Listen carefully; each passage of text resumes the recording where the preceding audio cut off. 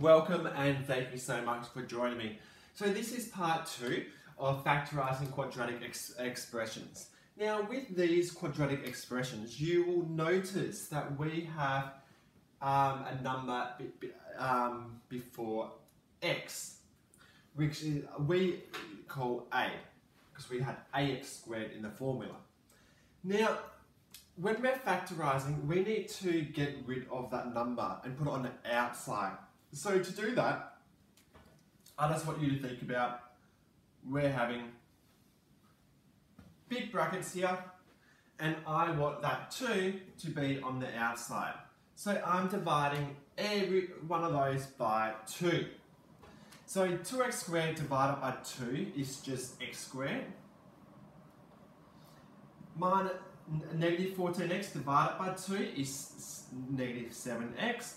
And 12 divided by 2 is positive 6. So now that 2 will stay on the outside and we do our rule as normal, which is we need to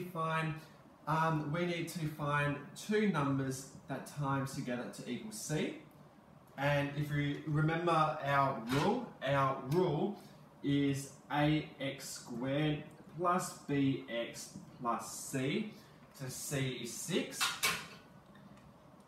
And we need to find two numbers that add up to equal b.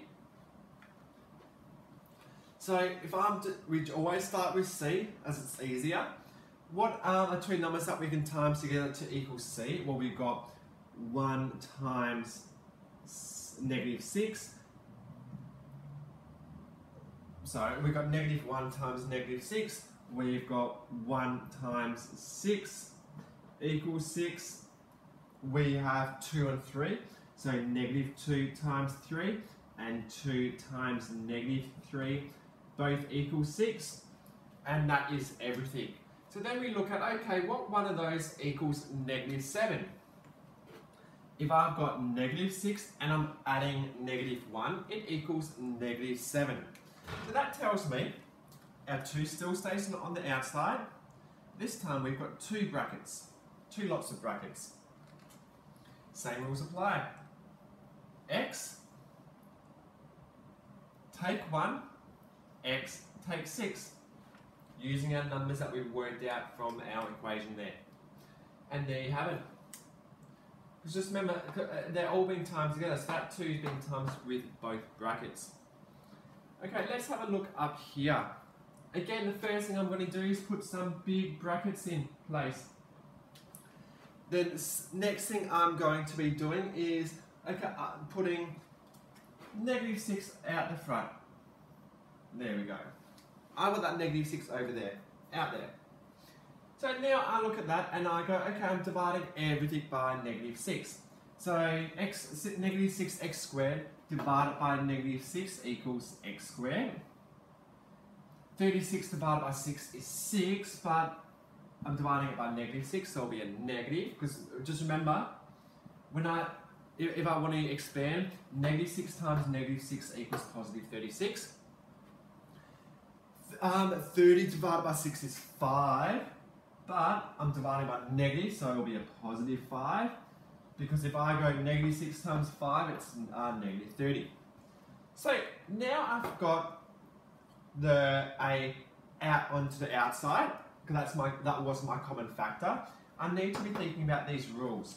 So what is 2 numbers that times together to equal c, which is 5. So let's look at 5. 1 times 5 equals 5, and negative 1 times negative 5 equals 5. They're the only 2. And quite clearly, negative 1 plus negative 5 equals b. Remember, numbers have to add up to equal b. So I've got my 2 numbers there. So then I'm just going to have my 2 brackets, 2 lots of brackets, my negative 6 on the outside, and I use these numbers. X take 1, x take 5. And there you have it. That is my factorised form of my quadratic expression. I really hope that helps you understand a bit more about factorising quadratic expressions. If you need any extra help, message me and I'll get back to you.